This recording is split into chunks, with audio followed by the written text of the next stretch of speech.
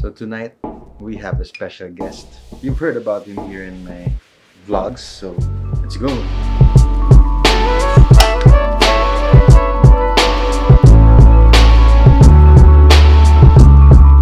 Yo! What up, bro? What up, man? For my viewers, I mean, we're doing like a one-on-one interview kind of shit. It's us talking to each other about, you know, just photography stuff.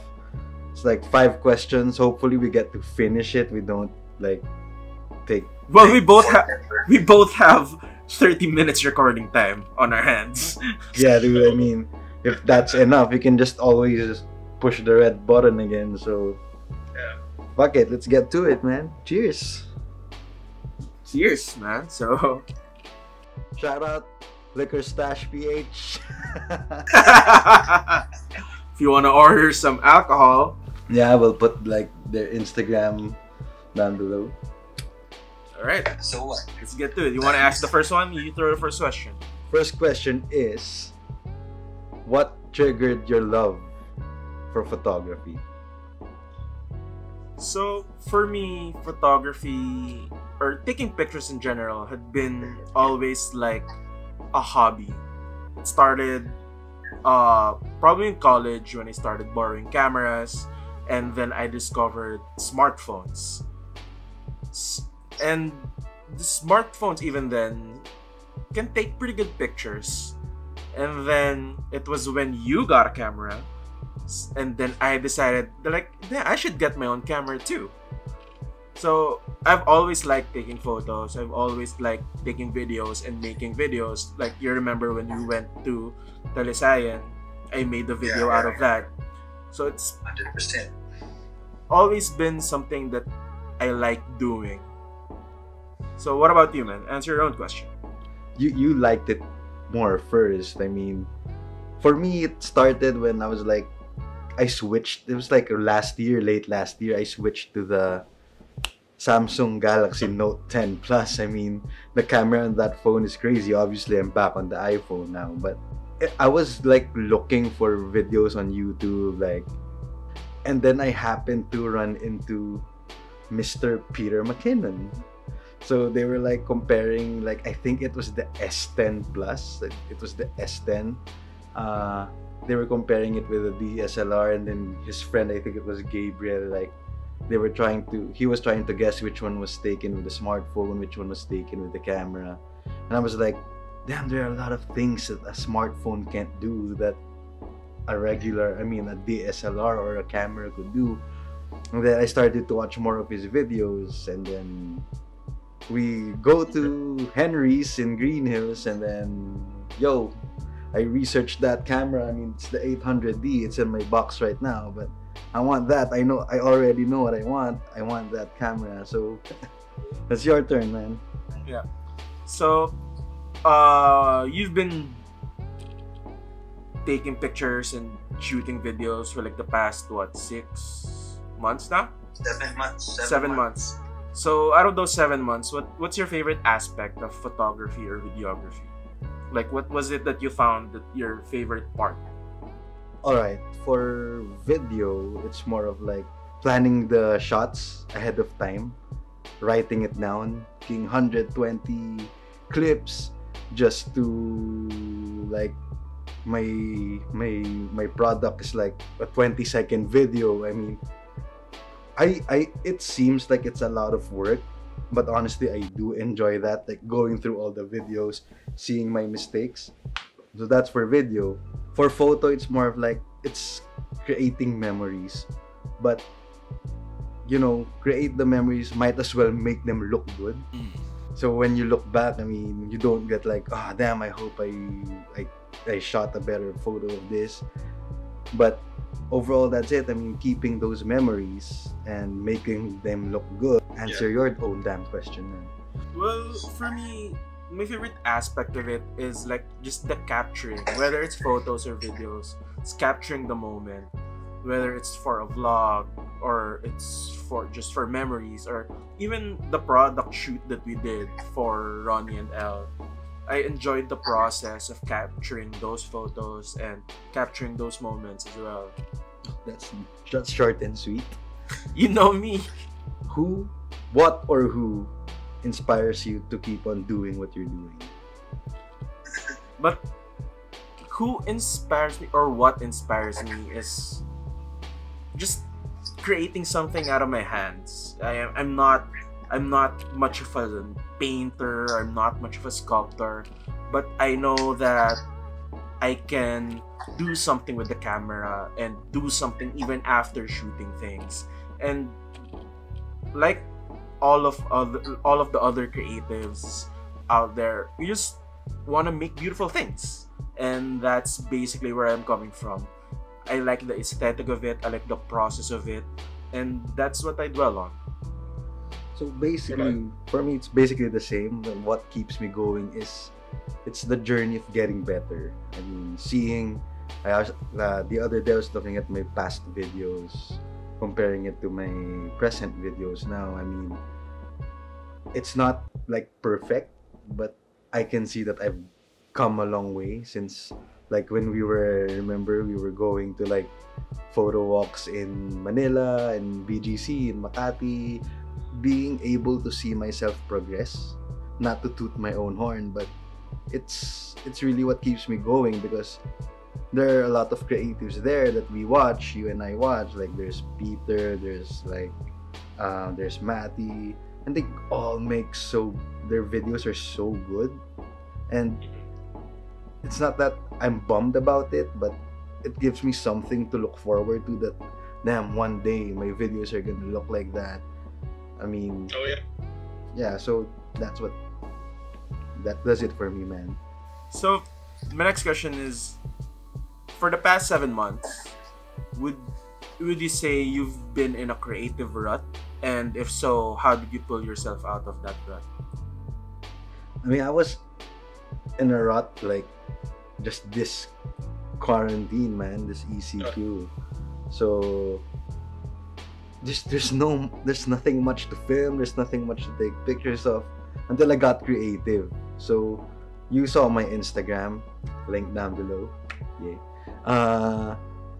I took pictures of myself with a drone indoors. I mean, Yeah. when I took That's those, when I took those photos, it really started to get me going with photography, actually, to enjoy the process of photography. Because you know me, I was so focused on taking videos, and I totally forgot about the other aspect. I mean, taking stills, taking photography. But when that clicked, that I need to work on this now. I need to work on my photography now. So I shamelessly pose in front of a camera. I use my brother. So lucky that his services are free. It's just like finding like ways to keep yourself creative. I mean, it could be the stupidest of things. I made my drone fly in my room. I actually crashed it by my AC unit. I mean, just you have to keep it going for yourself, because during this quarantine there's not much external stimuli.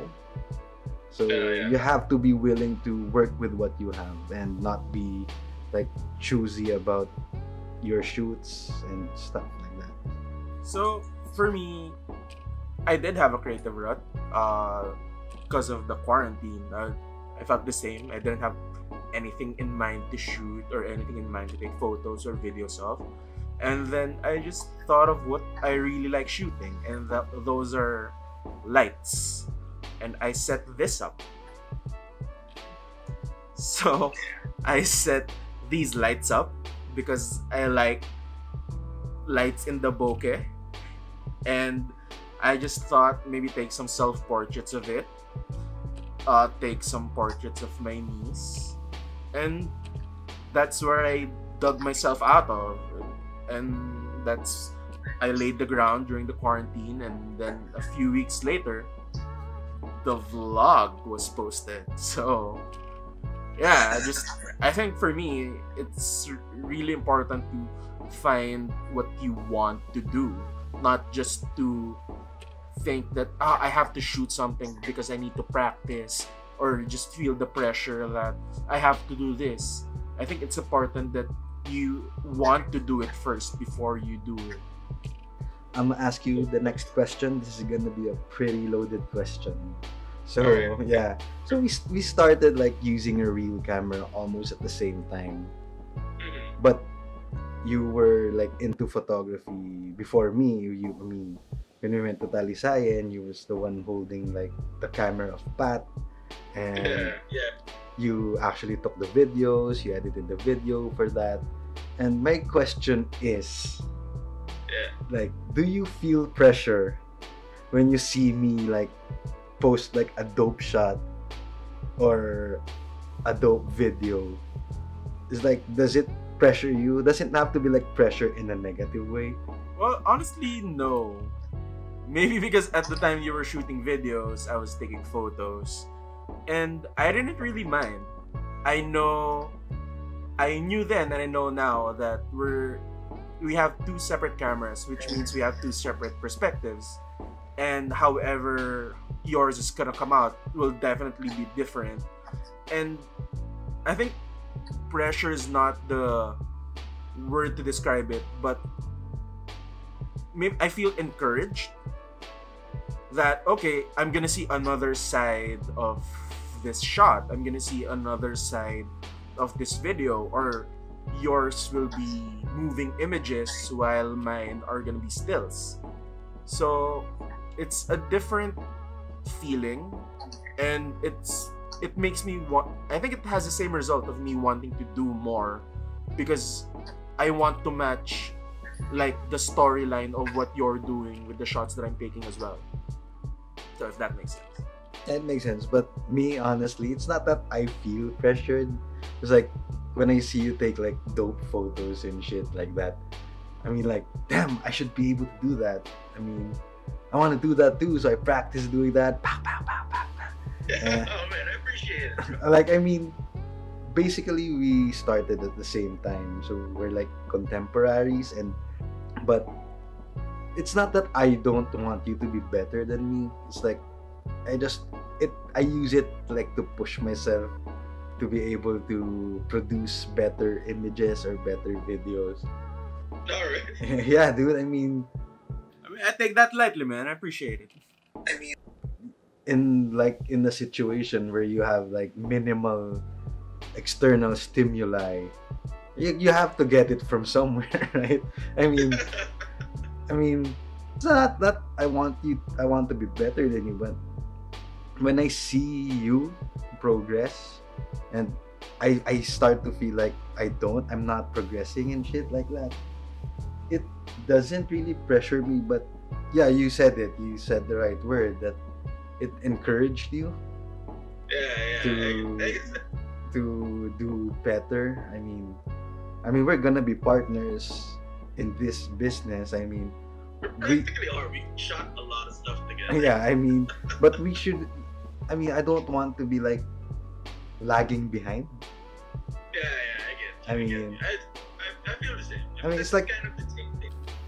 Alright, so let's get a bit technical. So what's your go-to transition style? Oh shit, you know me, man, you know my go-to transitions. I go whoa. I mean, like doing that whip shit. I mean, it looks stupid, but it looks great. And after you do some post-processing and it gets you going, like makes you sweat. It's like hitting two birds with one stone. It's like taking a video and exercising, man. I mean, that's my style. Yeah, I guess for me that as well. I'm practicing that mixed with a little speed ramp, like speed ramp, whip. So like before whipping, I always- slowing down. I always do my whip with speed ramps. Oh really? So yeah, same inspirations. What are your thoughts about acquiring gear, like new gear? What is the process that goes in your mind when you're trying to buy new gear? I mean, you just bought new gear. Yeah, well, like this, I'm using a Canon EOS RP. I've had it for like 2 weeks now. So like all of the videos that I've posted were shot in this camera. But all of my previous photos, all of them were used with my Fuji X-T1. Well, for me, the buying of new gear is really about the use of it. Like, I'm not gonna buy a random lens like a 2880 lens because I don't need it, because I don't have a reason for it. So like for me, everything I acquire, like every lens I get, or the next body that I get, or the next microphone that I get, will all be in very good use, and it will cover all the focal lengths that I need, rather than just getting random lenses and random bodies. Because for me, it's more of a practical thing. So yeah. So what about you? I know you've got a lot. You have your shelf full. I mean, yeah, like same as you. I just got the EOS R. I think for 3 weeks now. But last week I got a new lens. Was it last week? Yeah, last week I got a new lens. But I got that lens. I mean, I was choosing between the 24 to 70 or the 16 to 35. I got the 24 to 70. Turned out it was malfunctioning. So I had to return it. So I went for the 16 to 35, and I'm so thankful that happened, because if you see my vlogs, I mean, like, look at all the angles I've been able to work with. Oh yeah, for sure. I mean, I started with a 16 to 35 because I've always been shooting tight when I was using my 800D. I was always on my, like, this one. I was always on this, the 30mm 1.4 when I was using the T7i.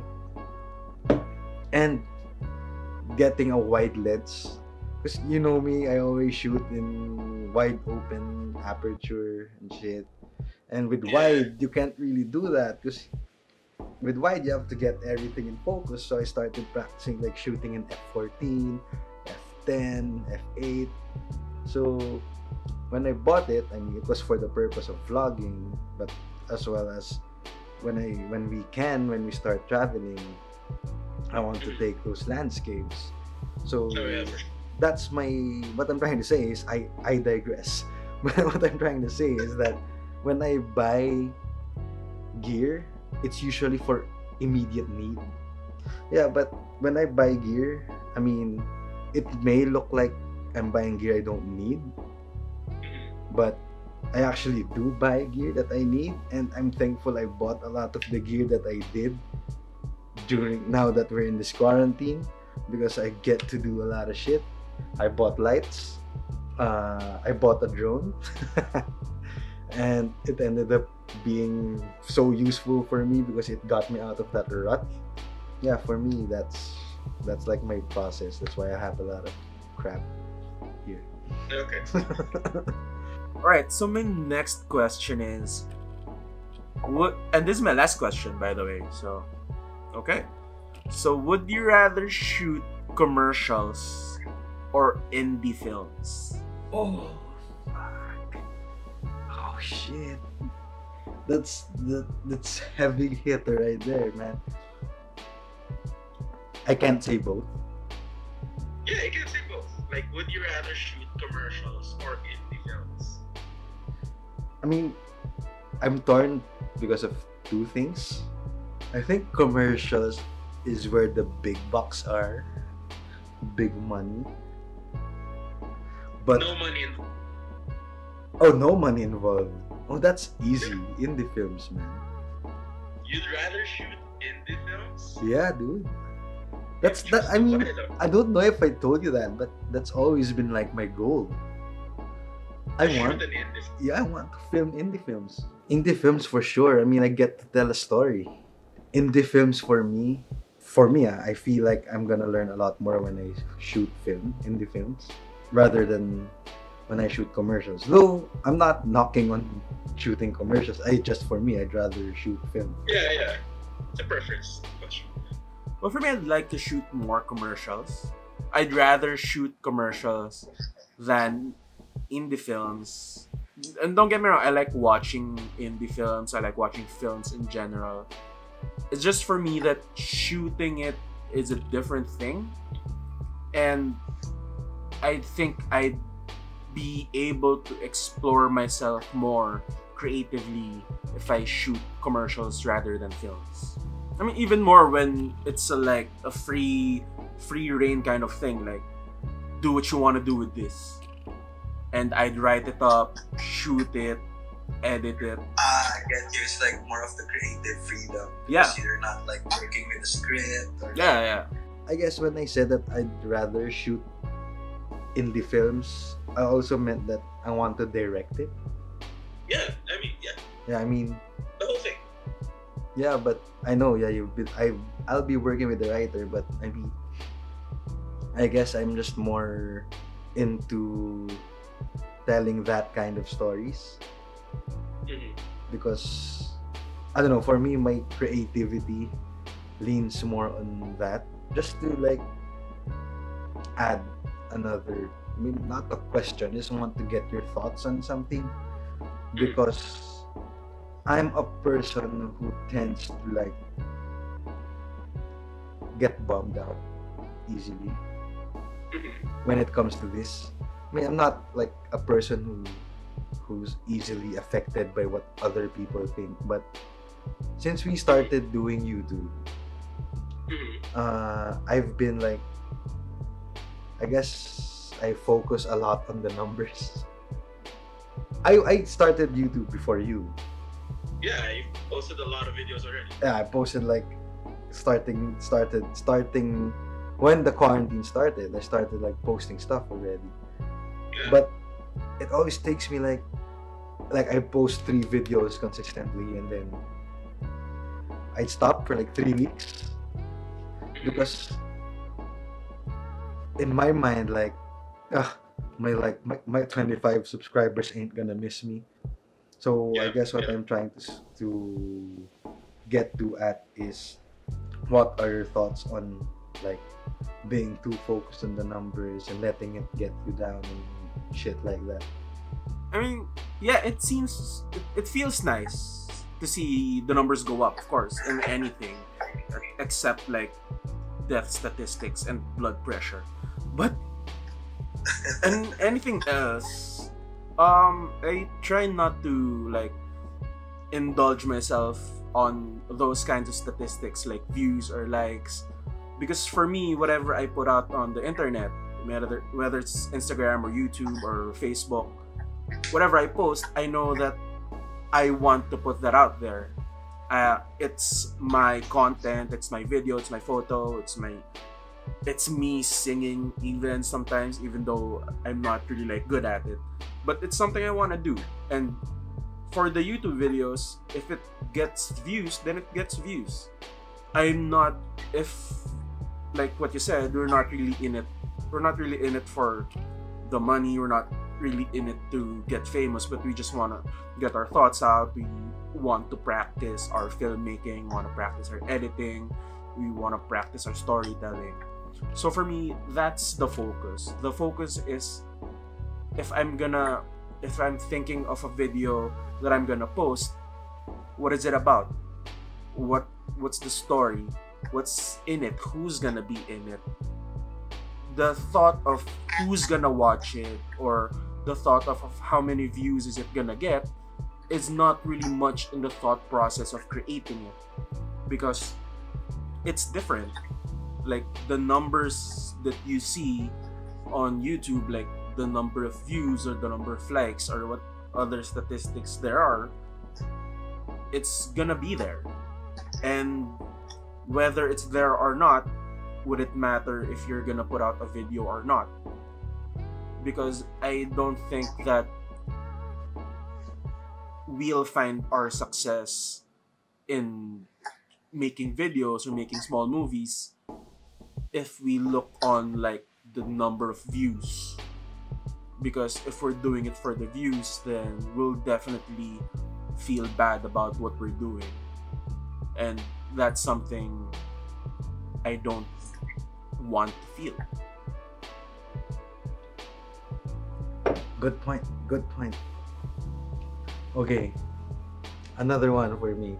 I mean, I've I'm way past the 5 question limit here, but Shoot, man. how did you like decide on pursuing like photography and cinematography and decide to make it like to try to make it into a legitimate source of income? For me, honestly, I'm not there yet. I mean, I know that it could be there in the future, like shooting brands or shooting for income. I know it's there. It's gonna be there. But for me right now, I have to get through the learning curve. I mean, I won't lie. I feel like I've taken some dope photos. Like the video I made about cookies was great, but is it really gonna be something that somebody's gonna pay for? And in the future, it's gonna be there. For me, it's just patience and practicing and doing it. So yeah, I'd like it to be like a full-time career, but I know that I have to get through what I need to get through before I get there, if that makes sense. That makes sense actually. But you know me, how I'm like so impatient and stuff. Oh yeah. I mean, I mean, I'm both impulsive and impatient. mhm. So I don't want to rush it, but there are times like where I feel like I need to rush it because this is something I want to do full time. I mean, this is actually the first time in my life where I'm pursuing something that is creative.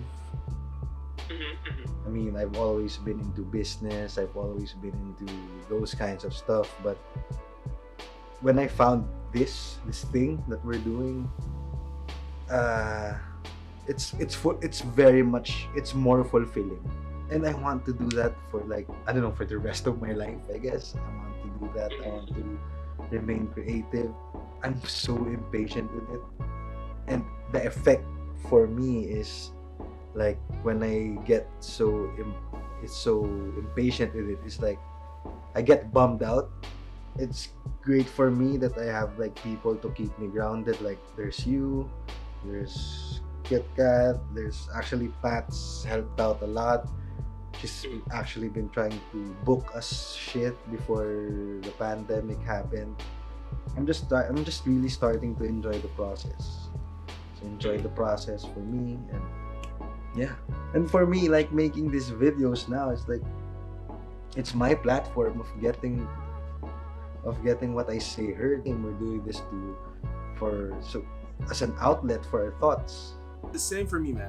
I want to talk about a lot, but I also know that there is a limit to attention. Like, if I talk for 5 minutes straight, I know that even if I watch it, I mean, I'm not. You do what you want to do, but for me, my personal preference is I can't talk for that long. I think. I mean, dude, this video is gonna be like an hours. Well, we're gonna cut it out in pieces. But I think for me, nothing else matters except for what you think and what you do. True that, man. I mean, it's so fulfilling that I get messages like the one I showed you earlier, like, dude, I want to do that too, but I want to use it as a platform for fitness. What I'm trying to say is, like to my point earlier, is the impact I have that I can make on people. Like someone reach out to me, I want to do that. Someone reach out to me, what camera do you use? I mean, that for me is like, those are wins, dude. I mean, Yeah, for sure. you get to inspire, you get to reach out to these people I mean, they didn't tell me directly that they inspired me, but I mean, I inspired them, you know. There's this one quote that I heard. I think it's from Casey Neistat. He said, "Don't get perfection in the way of good enough," or something like that. I heard the same thing. It's not, Yeah. but I think it's from different. I think I heard it from Pete. He said like, done is better than perfect. Exactly. And for me, what you do or what you put out will always be the best thing that you could put out on that day. So if you look back like 2 years from now or even like a month from now, you'll be editing a new video and you look back on the first video that you made or the 10th video that you made, it will always be incomparable because of the things you've learned along the way and the things that you've applied along the way. It's a different thing always to judge yourself and let others judge you, because it would be more discouraging if you think that what I did sucks, rather than somebody telling you, because you can always take like, dude, your video sucks, and you'll be like, yeah, whatever, okay. But if you think it to yourself, oh my god, my video sucks, and it would bury you deeper than what anybody else can say. If it comes from someone else, if your video sucks, I mean, then maybe it's not for you. Yeah. But if you say your video sucks, I mean, you made it. I mean, it's something you made, not for you. That means you're not being who you are. If ever that time comes, you'd think that what you made sucks, or like whatever you do, like if you paint, if you cook, if you shoot photos, and if you think that it sucks, then it's your responsibility to know what you've learned from that and apply it to the next thing that you'll do. Exactly. That's 100%.